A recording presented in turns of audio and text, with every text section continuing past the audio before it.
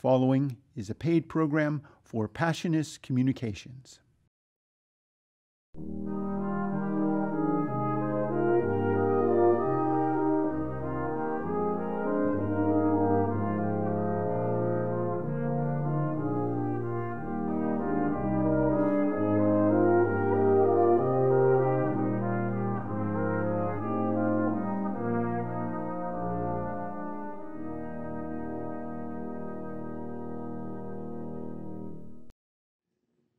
Welcome, everyone, to our celebration of the Sunday Mass, a ministry of the Passionist community. As always, my name is Father Paul.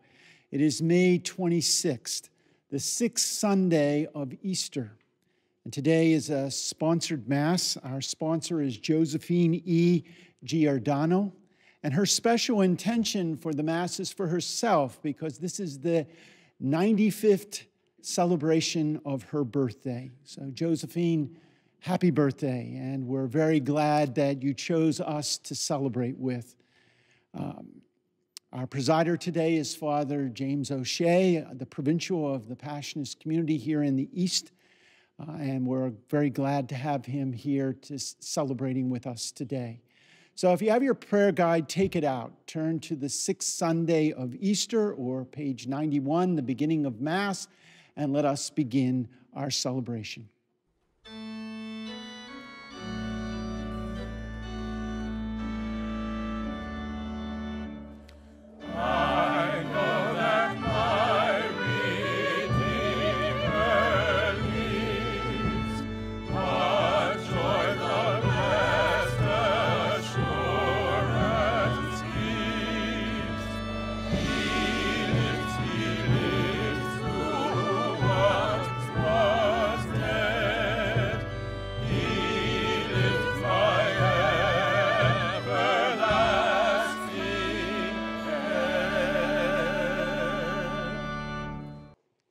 In the name of the Father, and of the Son, and of the Holy Spirit. Amen. And the grace and the peace of our Lord Jesus Christ, risen from the dead, be with you all. And with your spirit. And so as we celebrate this Sunday and Easter, we continue to celebrate the great gift of life, that God continues to give us, a life that is so abundant that it continues to change us and transform us. And Jesus in the gospel today will tell us not to let our hearts be troubled, but rather to rest in that abundant life of God that triumphs even over death.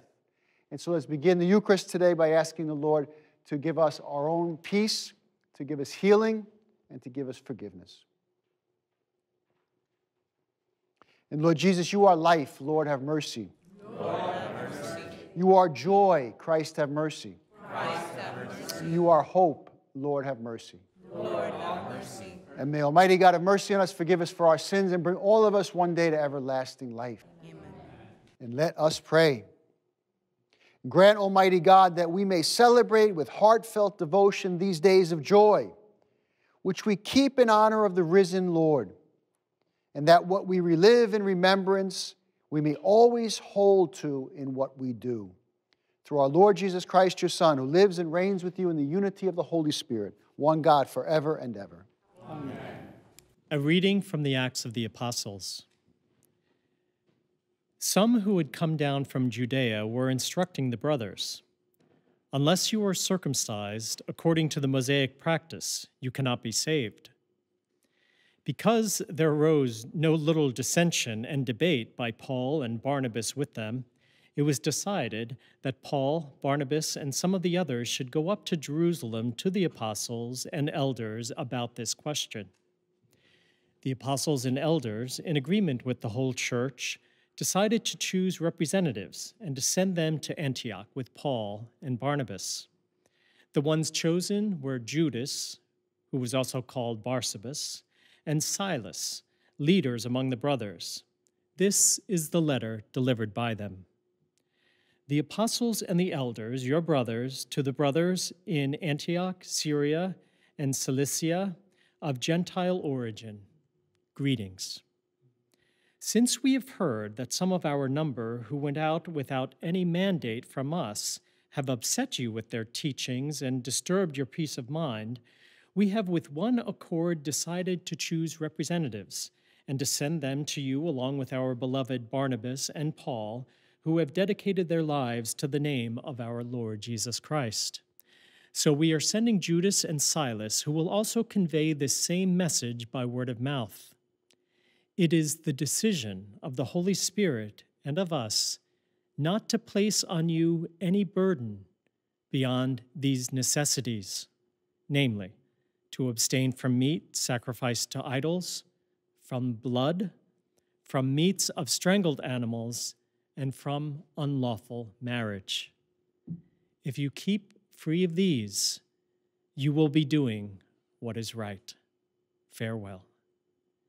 The word of the Lord. Thanks be to God.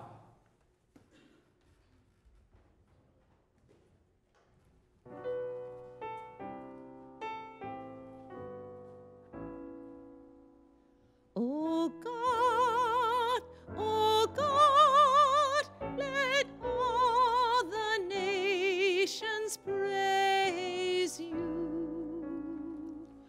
O God, let all the nations praise you. May God have pity on us and bless us. May he let his face shine upon us. So may your way be known upon earth, among all nations, your salvation. O God, let all the nations praise you.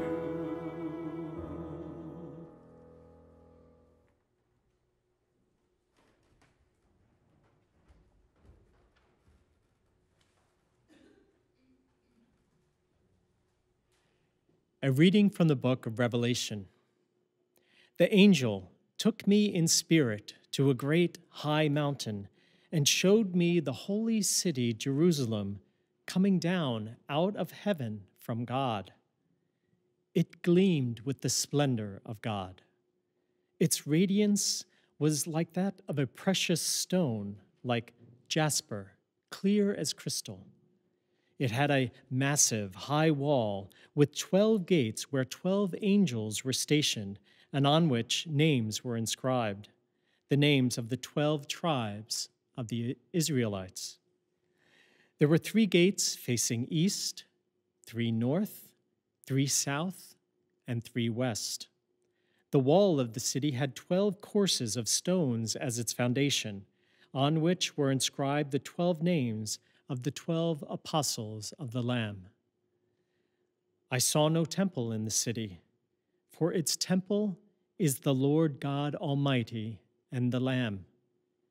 The city had no need of sun or moon to shine on it, for the glory of God gave it light, and its lamp was the Lamb. The word of the Lord.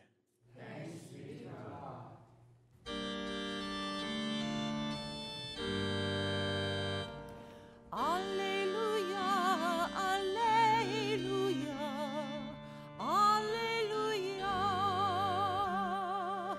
Alleluia, alleluia, alleluia.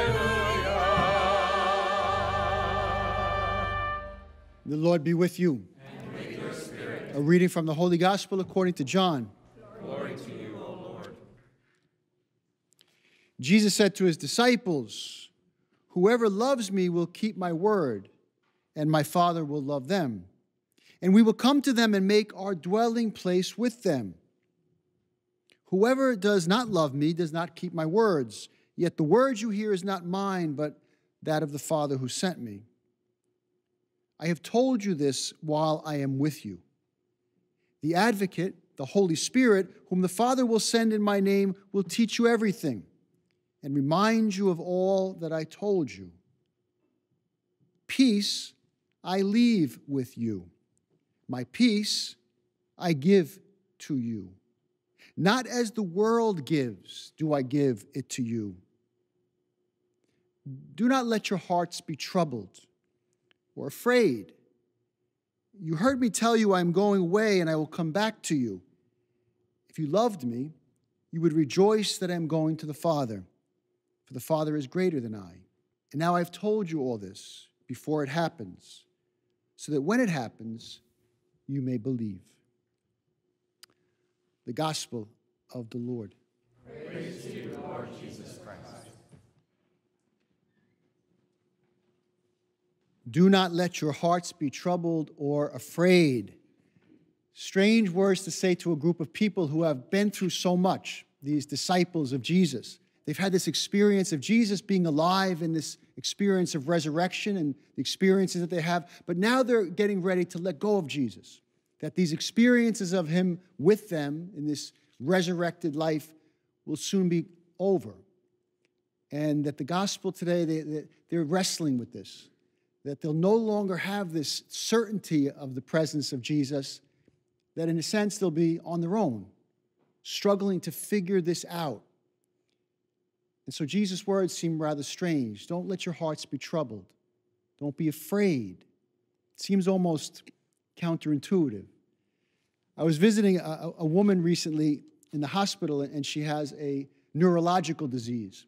And it's one of these diseases that, and she knows well that it's a progressive disease and it will take her life. And she's in one of those phases of the transitions where it's beginning to become difficult for her to breathe. And so she was a very vivacious, strong woman. She was active and did extraordinary things. And now she's principally confined to a bed. And she has these moments where increasingly it becomes difficult just to breathe.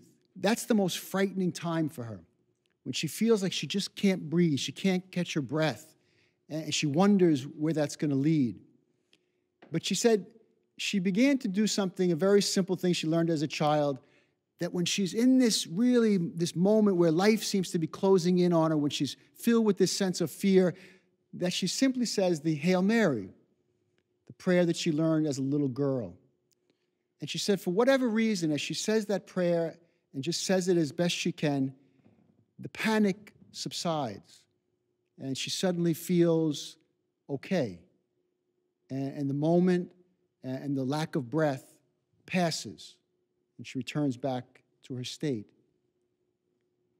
Do not let your hearts be troubled, nor be afraid. What Jesus is speaking about today is not something, as Jesus says clearly, the world doesn't give that to us. Frequently, the circumstances of our life, the struggles of our life, the stresses of our life, it doesn't give us peace. It doesn't often give us what helps us to even feel unafraid, but rather the opposite. This is a gift from God. This is a divine gift. It's a fruit of resurrection. It's a fruit of knowing that in the end, in any moment of our life, somehow life always will triumph. Always. Even in death. That life will always triumph. This is a gift that we can't find anywhere from the Spirit. Do not be afraid. Don't let your hearts be troubled. Receive my peace. My Father and I will dwell in you. So as we celebrate this Easter Eucharist today, may we celebrate that gift. Sometimes we misplace it. Sometimes we lose it because life throws us off. And so much of life can throw us off. And yet, we're invited to return to it. Something you can't find, you have it. Don't let your hearts be troubled. Don't be afraid. The Father and I will make our dwelling place with you. Peace. Peace.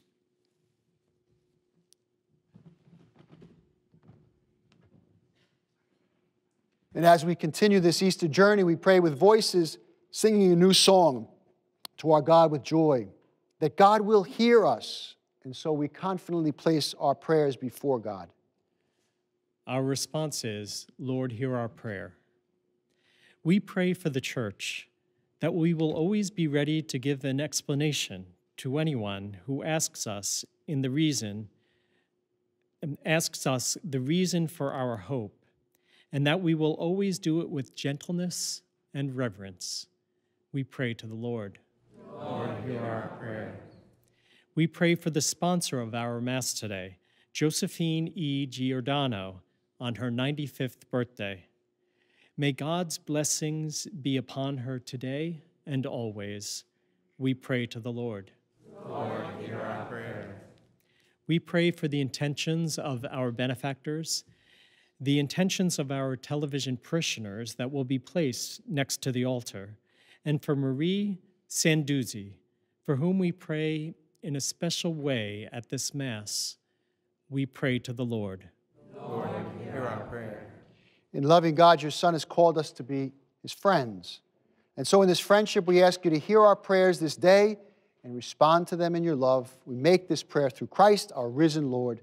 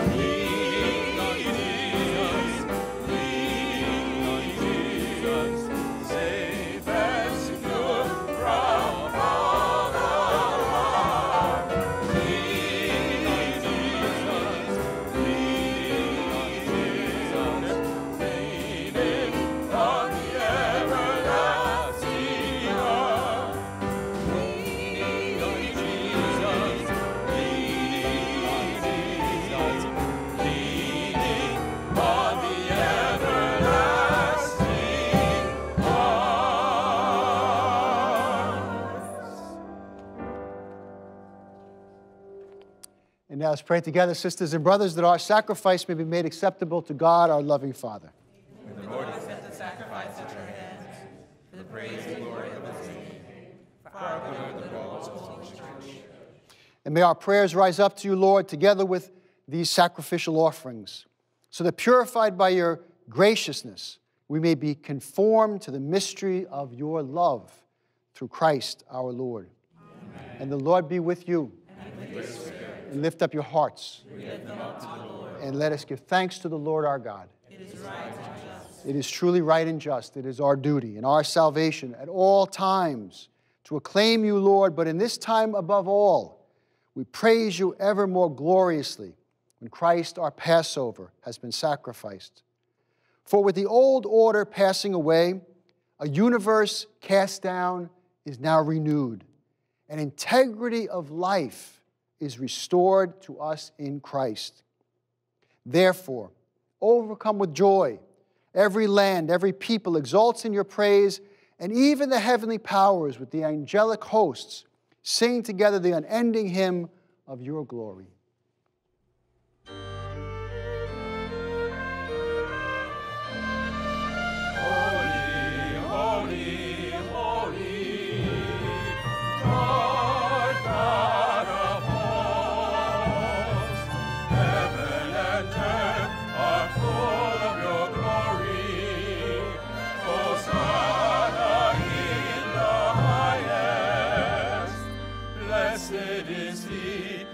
Comes in the name of the Lord. Hosanna in the highest. Hosanna in the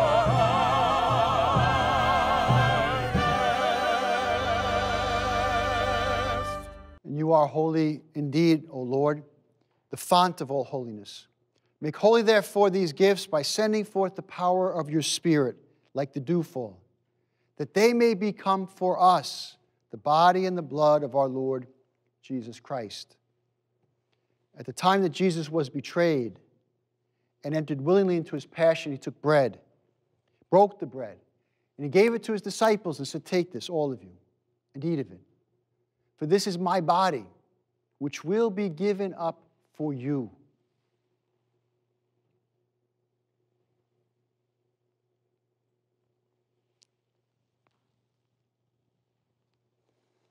In a similar way, when the supper was ended, Jesus took the chalice. Again, Father, he thanked you for your goodness and then gave the chalice to his friends and said, "Take this, all of you. Drink from it. For this is the chalice of my blood, the blood of the new and everlasting covenant. It will be poured out for you and for many for the forgiveness of sins. And do this in memory of me."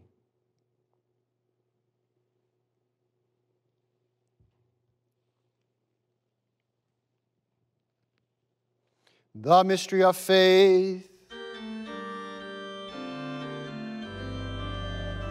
We proclaim your death, O Lord, and profess your resurrection until you come again.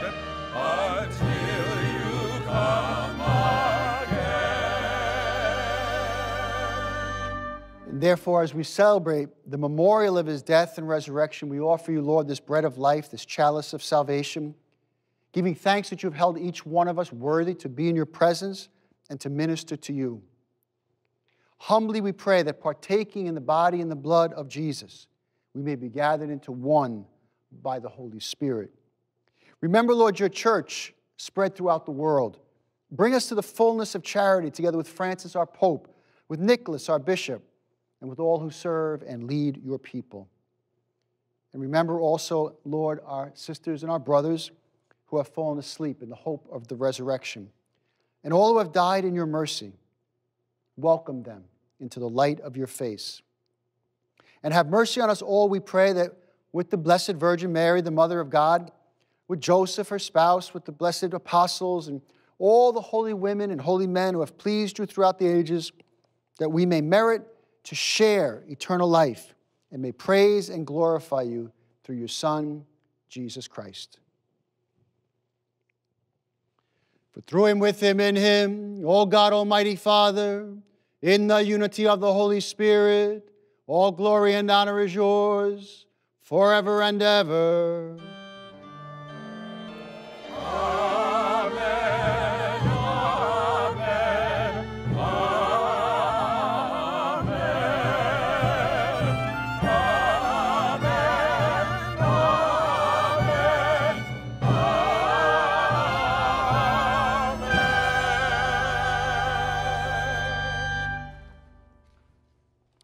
And with great confidence we pray as Jesus taught us, Our Father, who art in heaven, hallowed be thy name.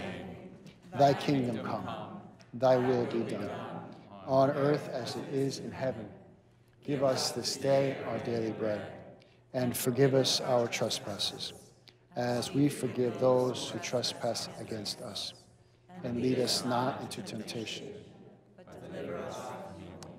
And deliver us, Lord, we pray, from every evil. Graciously grant peace in our days, that by the help of your mercy we may be always free from sin, safe from all distress, as we await the blessed hope and the coming of our Savior, Jesus Christ. For the kingdom, the power, and the glory are yours, now and forever. And Lord Jesus, you said to your apostles, I leave you peace, and my peace I give you. Look not on our sins, Lord, but look on our faith, the faith of your holy people, the church. And graciously grant us peace and unity that are in accord with your will, you who live and reign forever and ever. Amen. And may the peace of the Lord be with you always. And with your spirit. And here and at home we offer to one another a sign of Jesus' peace. Peace, Michael. Lamb of God, You take away the sins of the world, have mercy on us. Lamb of God, Take away the sins of the world. Have mercy on us.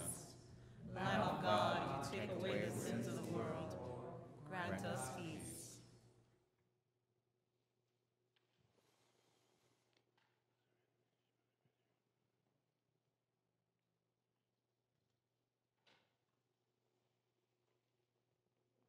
and behold the Lamb of God, behold him who takes away the sins of the world.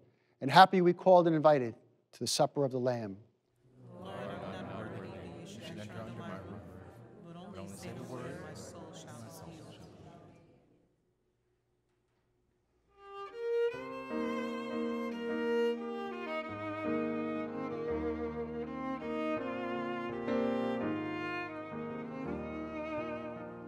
what hope we have, even in the longest night, for the light will overcome. We will not fear, for we know the sun will rise. Hallelujah is our song. What peace we have, even in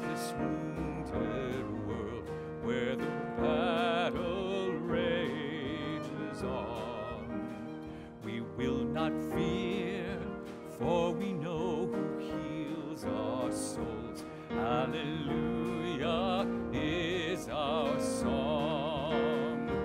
Hallelujah, hallelujah,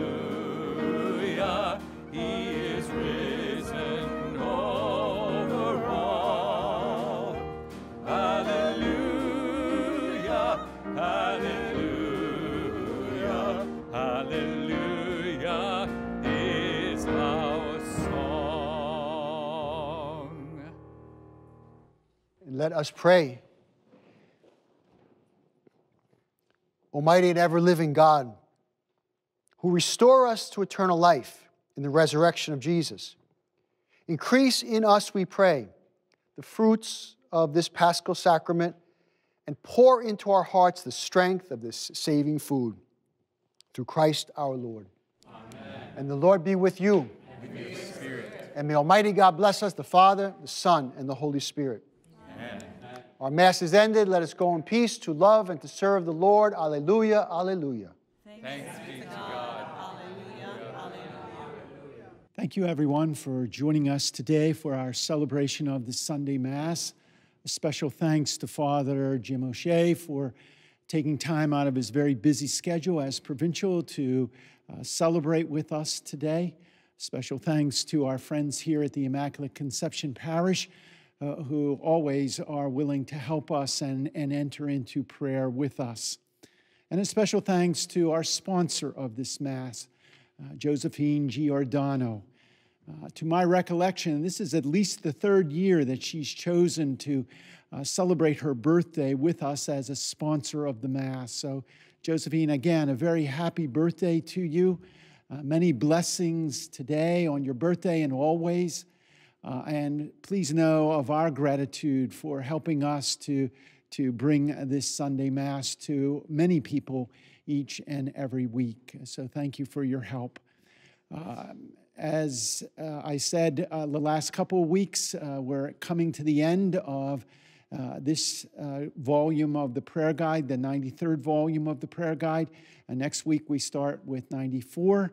If you haven't received it yet, or if you've never received it, please contact us so that we can make sure we get one out to you in the mail. Have a great week, everybody, and until we meet again next Sunday, may the Passion of Jesus Christ be always in your heart.